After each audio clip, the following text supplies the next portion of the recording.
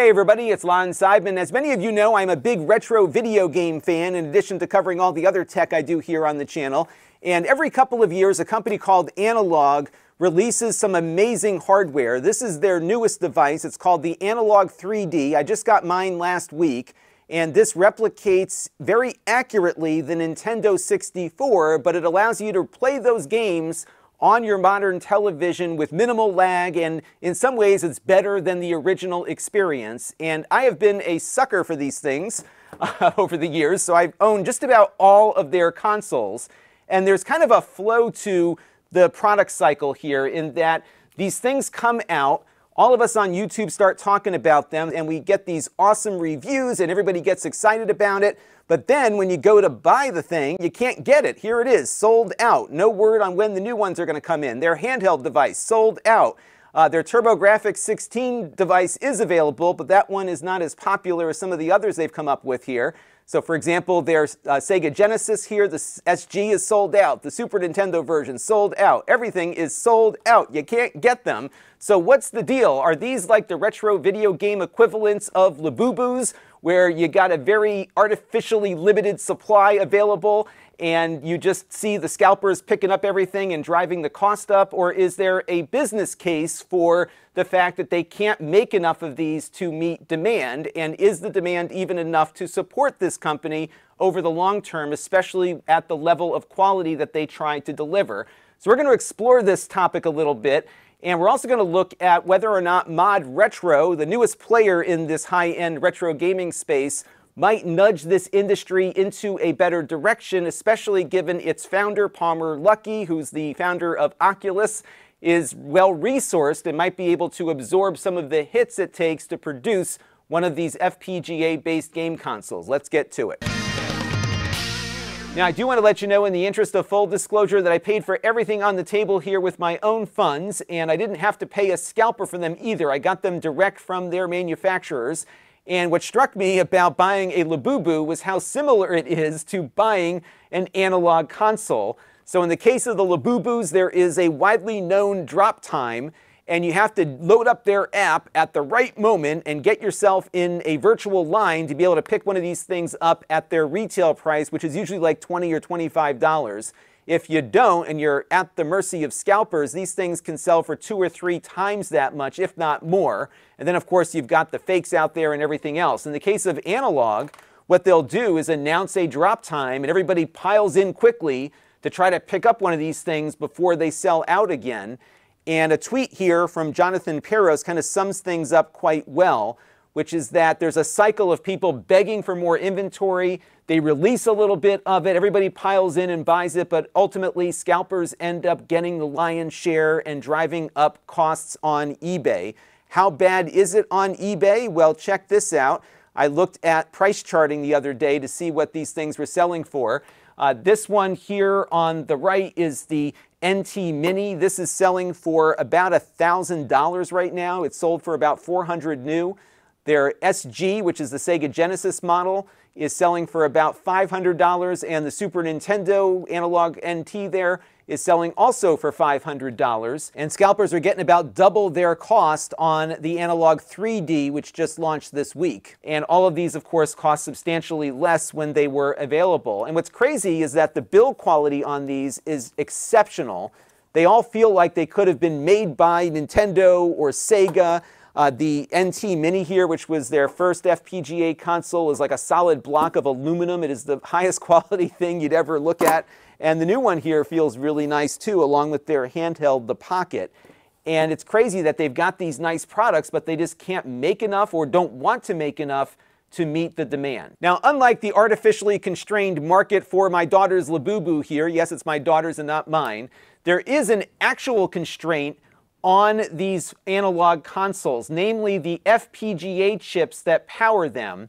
FPGAs are used in a lot of things, most of them not video game consoles.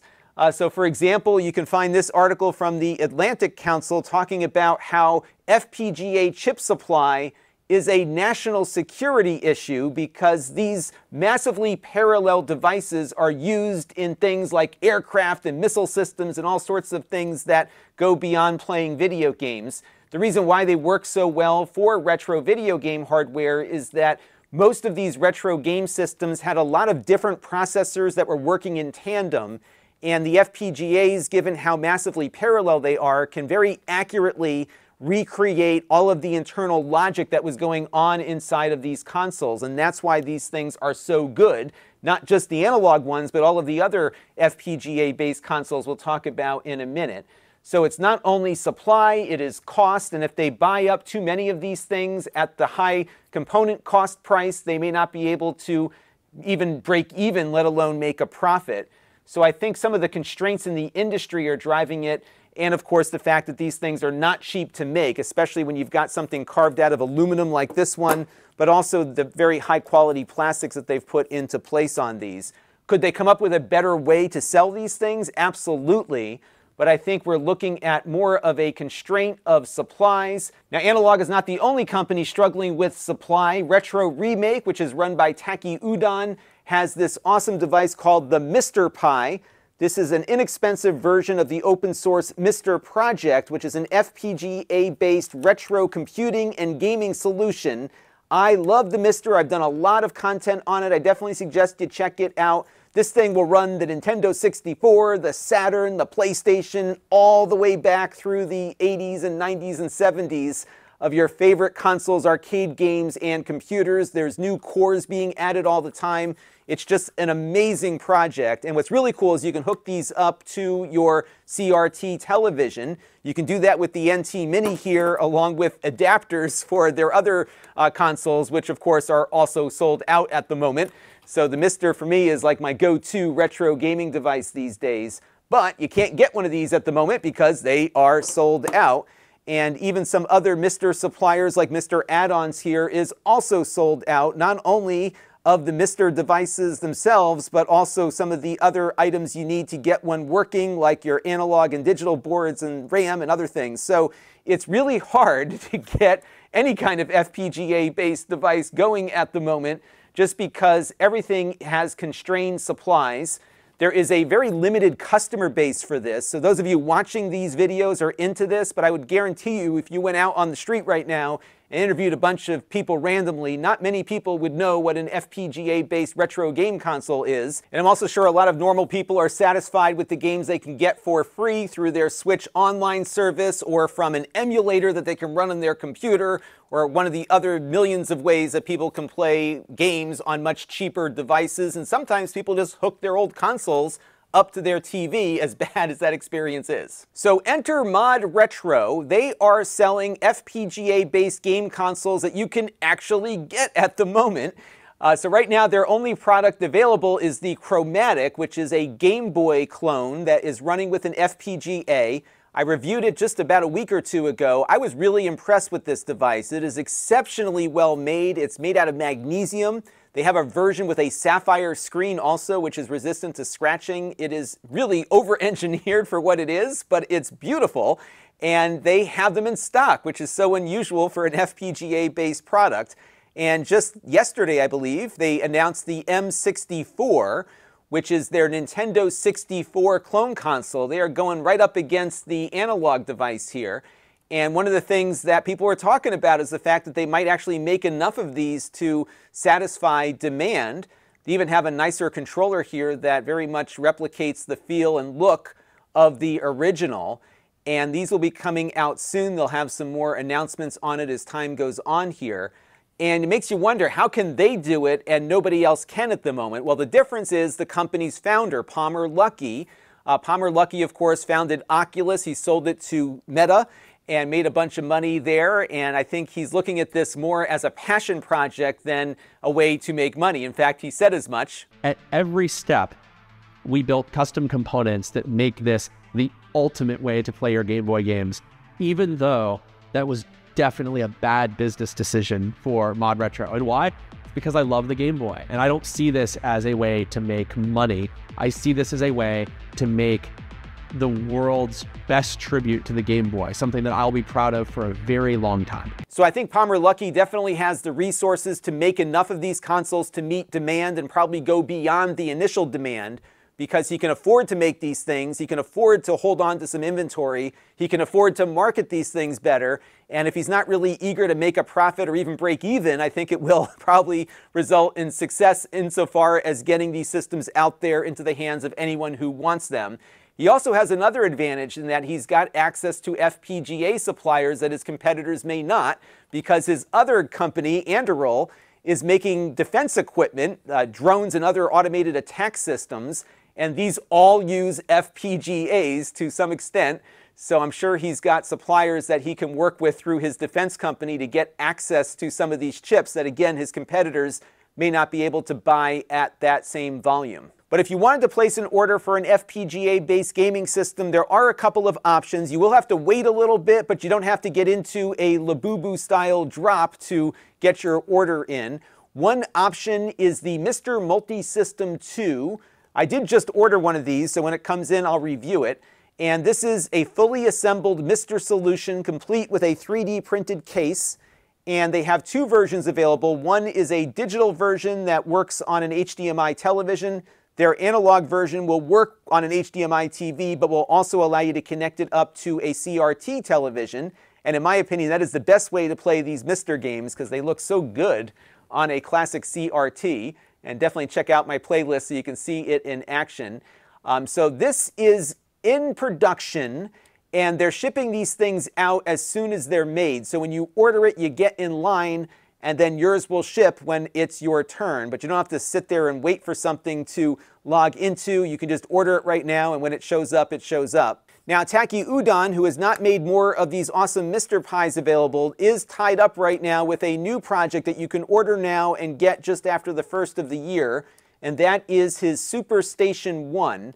Now, this is being kind of sold or marketed as a PlayStation 1 FPGA clone, but it is a full-blown Mr. device, so in addition to running the PlayStation 1 games, it will run all of the things that Mr. can run as well.